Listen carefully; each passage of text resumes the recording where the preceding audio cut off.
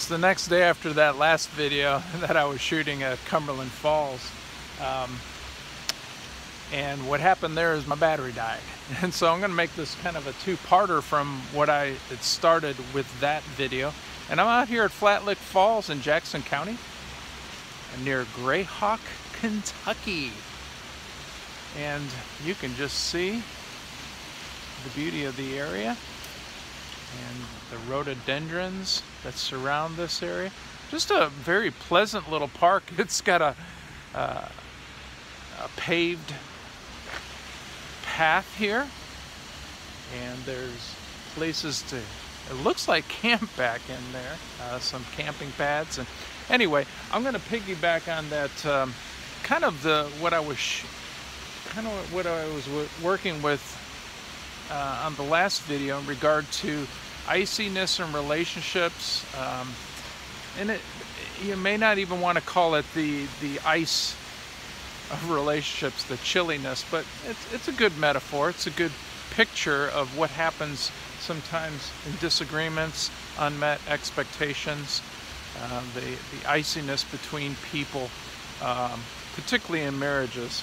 I'm going to use a passage today from Colossians chapter 3 that is for believers to take to the bank, to apply to their lives. And I'm going to commend it for you to read all of it in its entirety, but I'm going to start off by the first few verses. And it says, "If then you have been raised with Christ, seek the things that are above, where Christ is, seated at the right hand of God. Set your mind on things that are above, not on things that are on the earth. For you have died, and your life is hidden with Christ in God. When Christ, who is your life, appears, then you will appear with him in glory." I don't want to shoot out a bunch of moralisms or throw out a bunch of moralisms and how to work against and how to break through the iciness in relationships, particularly in marriage. I want to go to the source. I want to remind you that in Christ, you're in Christ. You're seated with him. What he accomplished on the cross, he has made available for you. And so when he goes on and he talks about put to death the things, those sins in your life are that old person who you were before Christ. Put those to death. Just lay those aside. Put those off, and then clothe yourself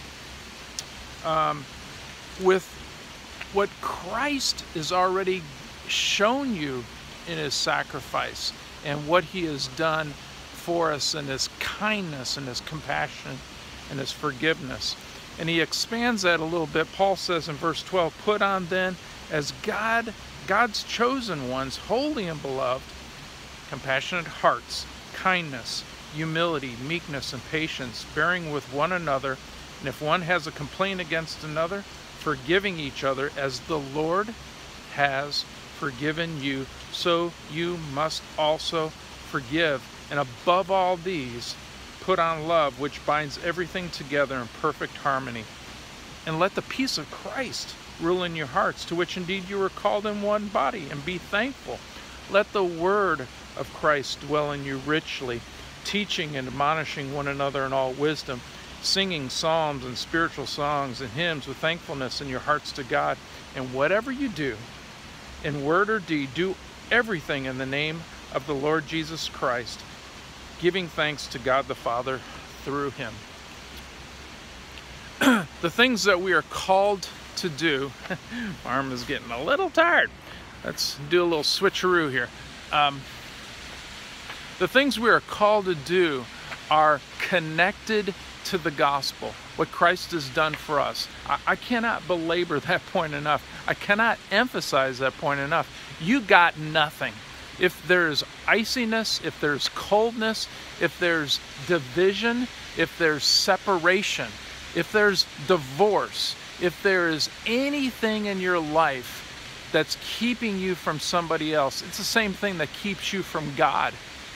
Those things have kept you from God because of sin, and they have been reconciled and dealt with at the cross. Therefore, compassion and love and all these things, they're at your disposal. And that's why I think Paul says this over and over again in his letters. He says, take off that stuff that you used to be defined by. You are no longer that. You're in Christ.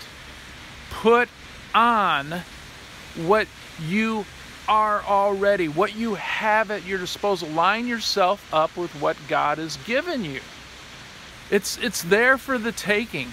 Now, I'm not saying that it isn't hard sometimes to make those kinds of decisions. We have a battle in us. We're always at battle because we live in this world of sin, and we still have the residual effects of sin not in our own lives. Now, I don't understand the completeness of what all that means, but I think those things are kind of left in place, and this could be another vlog down the road. I think those things are left in place, particularly the difficulties that we have to go through and how we have to put off the old man and put on. I think it's a continual reminder that we need to be trusting in God and placing our faith in Him each and every day.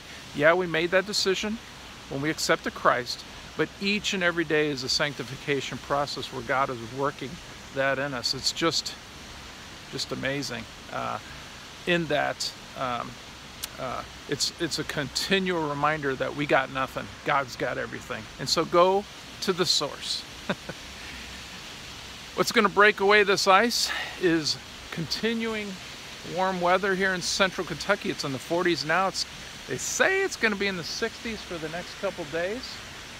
And isn't it just a marvel that we have places like this? Just beautiful.